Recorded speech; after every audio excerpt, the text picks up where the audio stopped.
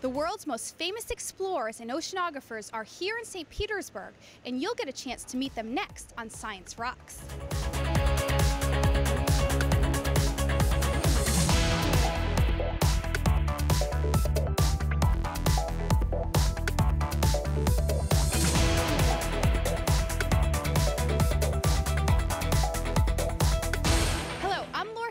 And the scientific eyes of the world are here in St. Petersburg to explore the Global Ocean Film Festival and the Conservation Summit. This week's long event celebrates the educational films about oceanography and aquatic conservation, and it's a who's who in the scientific and documentary filmmaking world.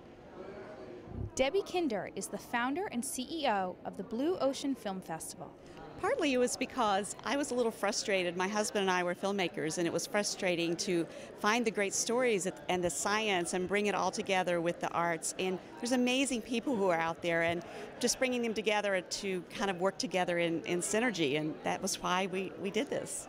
It's such an opportunity for many of our students to come here. They were here yesterday, they're here today. What are you hoping that students can walk away with this film festival? Some nuggets of information. There's such amazing people who are there, and that's one of the things that we still just get so excited about. It's these great minds, visionaries, very accomplished people, and we want to leverage that out to the community, and we want students to be able to engage with these people.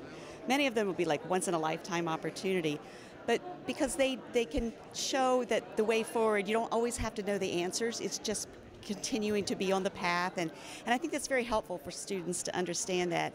And there's such a broad diversity of disciplines here. When I was a student, I had no idea some of these different disciplines even existed. So we want to help, the students to understand what opportunities are out there.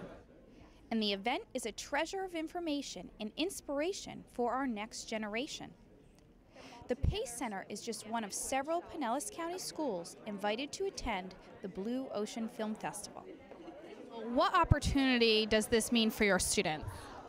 This is a wonderful opportunity that most of my students would never ever have the privilege of coming to something like this, and I really am very grateful to our partner school, Canterbury, and Diane O'Grady, whose outreach program reached out to us so we could be here. You're a science teacher in Pinellas County, and how do you connect what you learned today to your passion as an educator? This makes it very relevant to our students and in real world, something that's going on right now. And I think that's so important to be able to engage children in that way.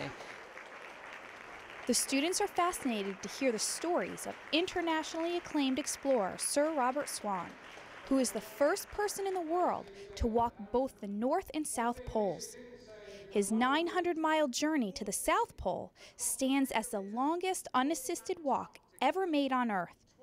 But you might be surprised to hear when he got his first inspiration. And I remember it very clearly on Christmas Day.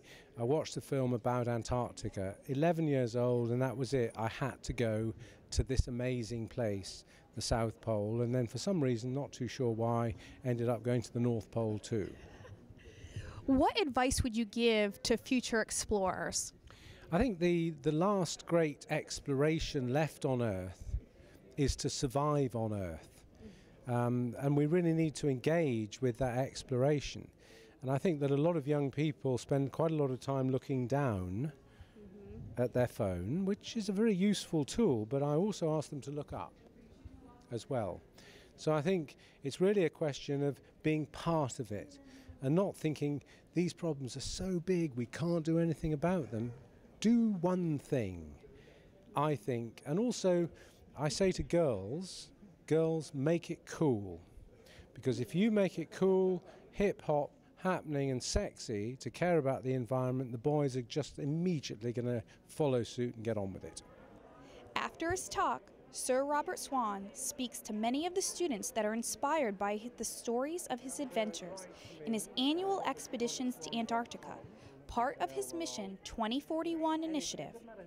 He says environmental advocacy is key to the future of our planet, especially with the participation of young women. You mentioned advocacy for women. We have a focus in Pinellas County with the STEM academies, and then also listening to your presentation today, we had the PACE Center for Girls, for middle and high school girls. What efforts would you like to see continued with women in STEM fields? I think that, my mum, who's 100 years old, gave me some pretty good advice when I was about 16, all this talk about going to the polls, and she said, Rob, women have the power. And I think the first thing is that women do have the power, and women are a hell of a lot more sustainable than men on the whole issue of the environment. Men sort of last a few weeks and then they sort of drift off. Women really do stick to ideas, they stick to action, they're out there and they're doing things. So my suggestion really is to inspire the girls to get behind doing certain things, because girls love to do and get out and inspire other girls. And I also think that it's important that maybe one of them one day should come with us on our ship to the Antarctic and meet other young women just like them from lots and lots of different countries. So the girls are the hope, so good luck to them. And the role of women in the field of marine science and oceanographic exploration was first pioneered by Dr. Sylvia Earle. She is the woman's Jacques Cousteau, whose accomplishments are legendary, including hundreds of deep-water explorations, logging more than 7,000 hours, countless international awards, and honors for her work in this field. She is currently the Explorer in Residence for the National Geographic, and you might be surprised where her amazing journey begins. And I went to Dunedin Junior High School. I went to Clearwater High School when Clearwater had clear water. And then I went to St. Pete when it was a junior college, now St. Petersburg College. So I got roots in Pinellas County. I have a home in Dunedin. So what's one of your earlier memories about oceanography or conservation? Well, I've been around long enough to have witnessed unprecedented change. The Florida that I knew as a kid doesn't exist anymore. I mean, there are many elements that are still wonderful, and we need to build on that, restore what we can, protect those special magical areas that still remain. And they do remain, even in Tampa Bay, that has been drastically altered since the 1940s when I arrived here. And our population has gone up to 7 billion globally. It's tripled since I was a kid. So there has to be some way for us to understand our dependence on the natural world. And Florida is blessed with so many things that are so special. The springs, the wildlife, the ocean, surrounded by water that wells up from the ground below. And it's the life, the natural life.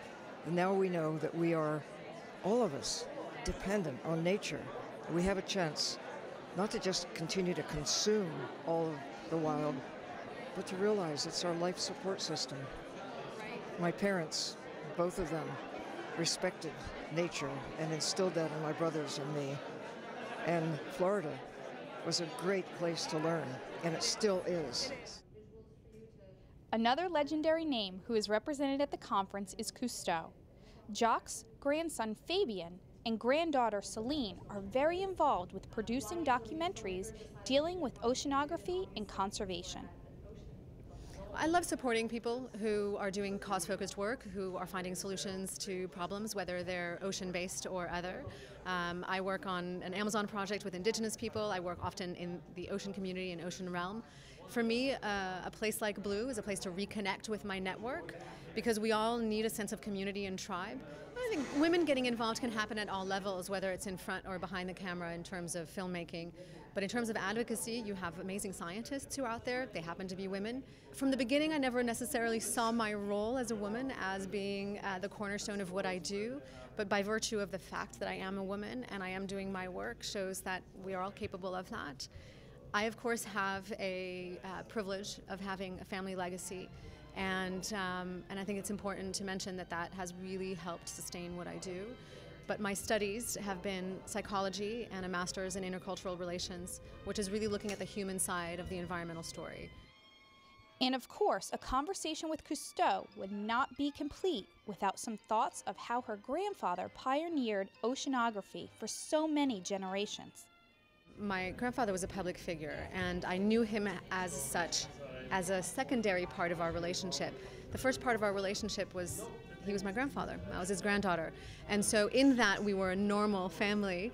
But at the same time, when you have somebody who is such a public figure, and you see, at least I saw throughout my lifetime, how he has inspired generations of people, you realize the power that one person has to influence. And that power is in each one of us. It's not just my grandfather's.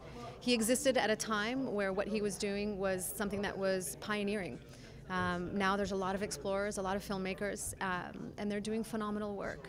So I think for me the message is not just that it's my grandfather, it's that there's a lot of people like him out there who should be revered and who should be known because they're inspiring and they're pioneering and they're doing phenomenal work when it comes to storytelling and environmental protection. This event inspires the next generation of oceanographers and environmental documentary film producers. David Schneider leads the television unit of CATCOM at Lakewood High School. How does what you experienced during the Ocean Bloom Film Festival connect to you as a Pinellas County teacher? It's always a great opportunity when we can bring the students out into the field. Here they've been meeting some of the best documentary filmmakers around, hearing where the industry is today and where it's going in the future in terms of high definition, ultra high definition, and then something way beyond that. This morning they're in a session on all of that. So it's really exciting to see them get excited about this industry, the technology, and also the huge element of conservation and global and environmental responsibility that comes into play, even through the technology. And his students leave inspired. This morning you went to some sessions. Can you explain the one that's caught your interest the most? The one I believe has caught my interest the most is the 4K one, because I am at the Center for Advanced Technologies, and with my teacher, Mr. Snyder, we learned about fast forward productions and stuff, and in that film industry, and I learned like how the film is evolving in the resolution for cameras and stuff, and what's to come for filming, and how that applies to like capturing moments for like the ocean and stuff, and conservation of our environment. Almost 100 films and documentaries are shown at the new Sundial Movie Complex in downtown St. Petersburg. And one of the locally produced products is a short film produced by Brad Tanner, the Senior School Program Coordinator at Mote Marine Institute in Sarasota. Why is it so important for you to be a representative of Mote at the Blue Ocean Film Festival? I think it's important for myself and Mote to have a presence here to educate the people about what's happening and how much of the oceans are still left to be explored. I do use this film as a precursor for students to introduce them that there is still a lot to be explored in the ocean and how exciting it can be to discover a new species. And this film also talks about the scientific process and what we go through to set things up. You work with a lot of school groups, and in Pinellas County we have our after-school STEM academies. What connection can you make to STEM in the film that you've produced? Okay, STEM and the film here, there's lots of technology used in ocean exploration as far as the scuba equipment that we use, the oxygen on our back, to the regulator to breathe, and then also the equipment that helps us find these different spots for exploration, so the technology used to locate these spots. And then once we're there, the cameras and the equipment used to follow these fish. The Ocean Blue Film Festival will be back in 2 years, offering Pinellas County another opportunity to see oceanography and conservation. When we come back, I take some of the conservation lessons learned at the Blue Ocean Film Festival to educators throughout Florida during the Alliance for Family Engagement Conference. Science Rocks returns in a moment.